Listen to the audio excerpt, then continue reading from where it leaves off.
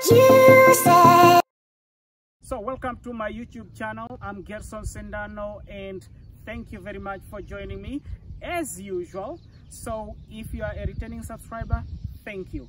But if it's your first time here, please, let's grow this channel. So go down in the subscription box and then subscribe. You can also click on the bell for notifications, so every time I post a video you are notified. So today we are going to look at similarly, still with the same subject. We are going to look at drilling, oil drilling in Namibia, but this time around we are not going to go to the areas where the exploration is taking place, but we want to look at how companies that are drilling hydrocarbon are helping. Particularly Recon Africa is helping out the community. So that's what we're going to do today. In the international media, you hear reports such as the destruction of the environment, but they hardly talk about the livelihood of the people who live in this part of the country where the oil exploration is taking place. So that's what I find pathetic.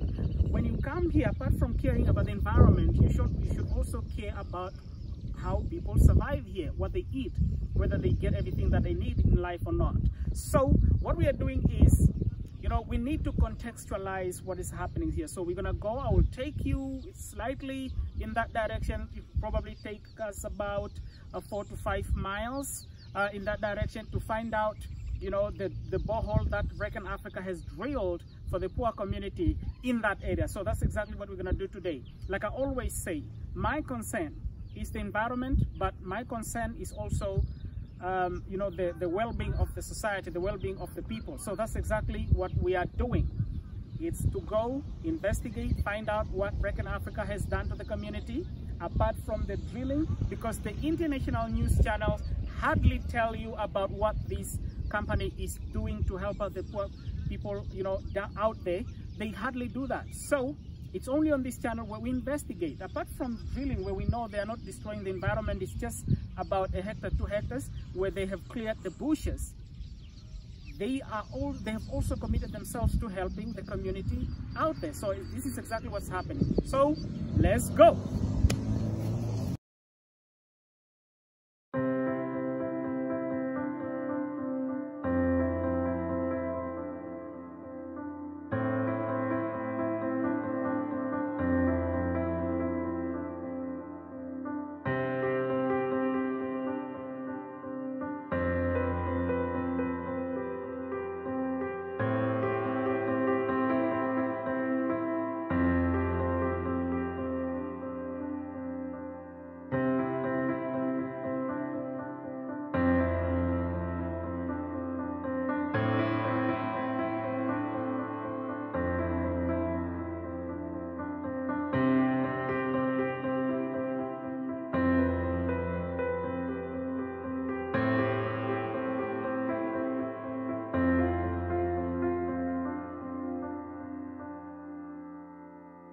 So I've stopped somewhere here to check. There's a lake. If you look at behind me, very beautiful.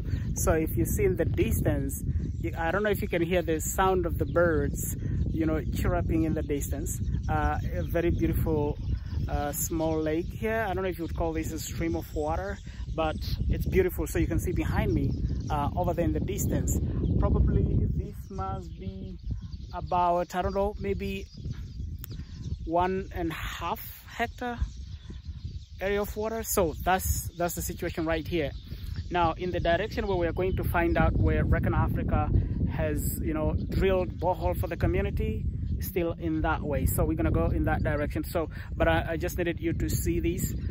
Look at how beautiful it is behind me with the sounds of the birds twittering and chirping in the distance. What a contrasting beauty. The sun shifting to the far corner of the sky, and over there on the horizon the sounds of the birds chirping, and down here water, and in the open space the wind is blowing. It's a fantastic environment. So let me show you a bit of the lake and then we proceed. That's the lake over there. So you can see in the distance there's the sounds of birds chirping in the distance. I don't know if you can hear that.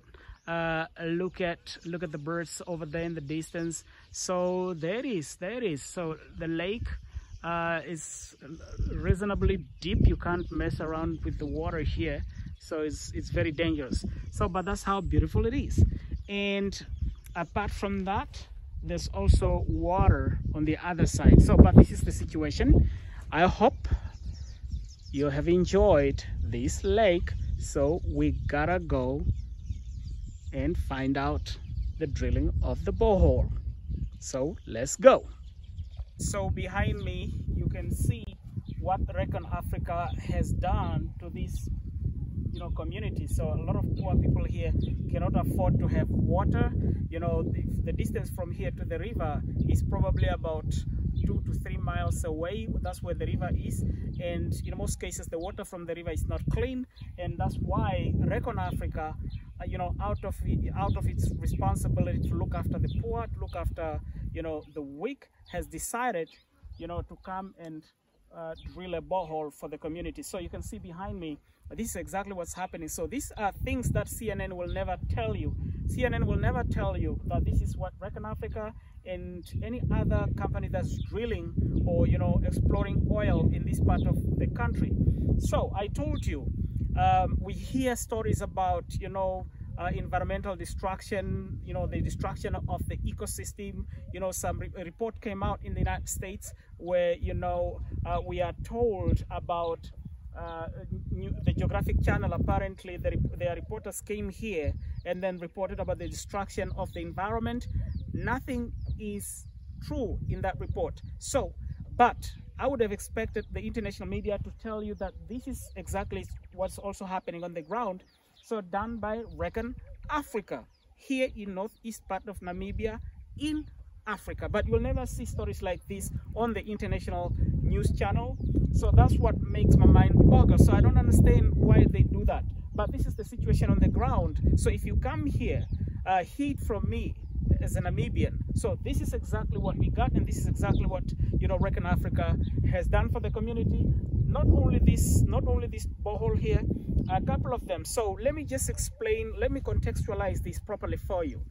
What happened in Namibia, in other countries, take Nigeria for example, is divided in states.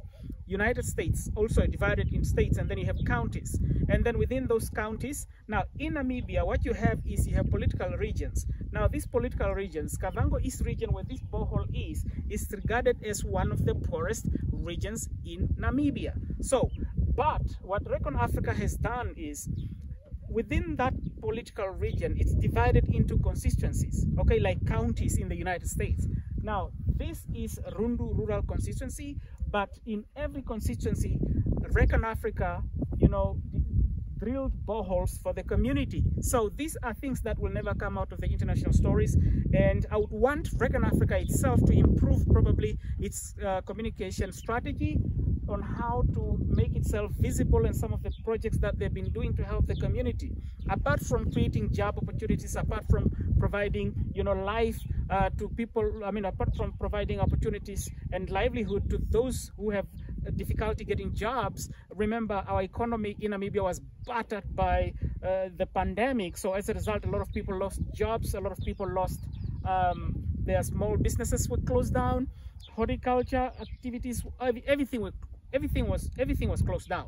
So but now this has come as a relief. Not only that they are going to quench the community's thirst, but it also means now you can have agricultural activities such as horticulture. You can see in the distance there's maize crop, corn. There's a cornfield, if you like.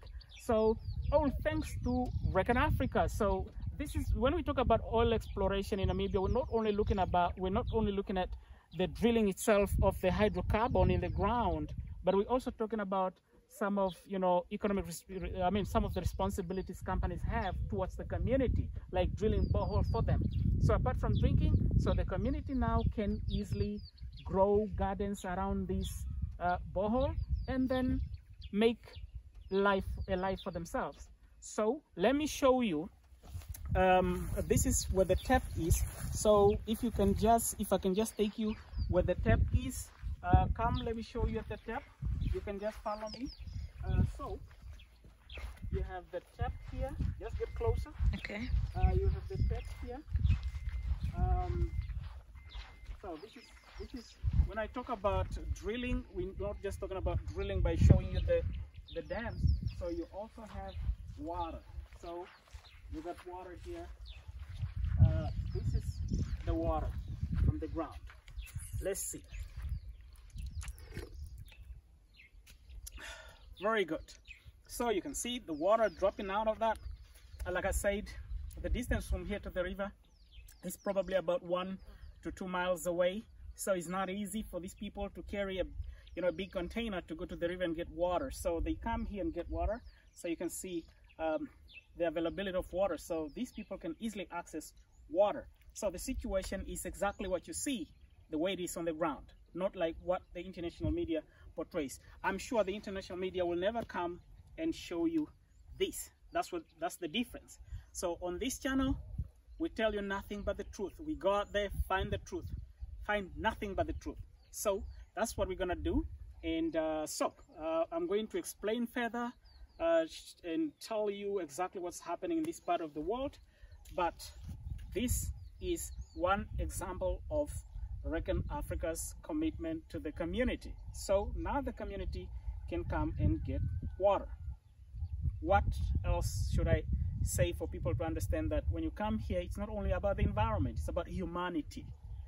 It's about the responsibility that a company has, commitment to the community, commitment to humanity, commitment to looking after those who are weak, who can stand for themselves, can defend for themselves.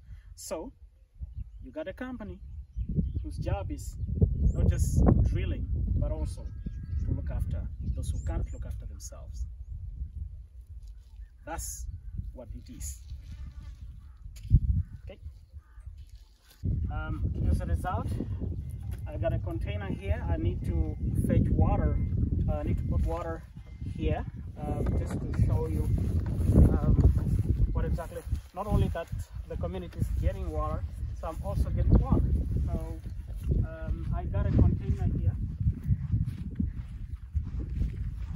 And this is exactly what's up. So let's have the water from the ground. It's very good water. Interesting. So that's why it's imperative that when we talk about the issues of development, sometimes we got to bring in the element of humanity. You see, we don't look at development only through the lens of environmental issues. We recently have seen in the media that Namibia has discovered, this is probably the third, I think the second discovery offshore. It will be a good news going forward. So this country needs development so much. And now that the issues of war taking place between Russia and Ukraine, that war will have ripple effect. And smaller countries such as Namibia, particularly in Africa, will be the hardest hit by the rising of prices of commodities, such as fuel. We don't produce oil. In Namibia, we don't produce oil. We import oil from South Africa. We spend roughly around 700 to 800 million US dollar just to get oil from South Africa. Wouldn't that be great if this nation discovered its own oil? I'm an environmentalist. Like I always say, I've written a book about environment, about climate change. So I know when the environment is being destroyed. But here you got two situations. One is environment, and the other one is also looking after the poor. So that's what should be taken into consideration. As usual, I got your back. So let's keep exploring this part of the country. So thank you for watching, and if you are new, please subscribe, and if you have already subscribed, thank you for joining me. So that was Recon Africa, and that's exactly what's happening on the ground. So as usual, know that I got your back. Big ups. Thanks.